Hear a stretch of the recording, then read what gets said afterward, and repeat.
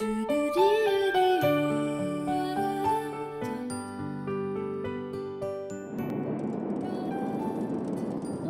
usually bring to mind space launches or missiles. However, there are other uses. Builders in China use rockets to build bridges. The Seduhe Bridge, connecting the Hubei cities of Enshi and Yichang, is the world's first mountain suspension bridge with a span of 900 meters. Soon after construction began in 2004, the builders ran into a problem. How could they send the first cable for construction across the valley? If they hauled the heavy pilot cable over manually, it could easily cost lives. Using helicopters would have been equally dangerous because of fluctuating wind speeds. Then, while a project manager was in hospital, he became inspired by the use of injection syringes.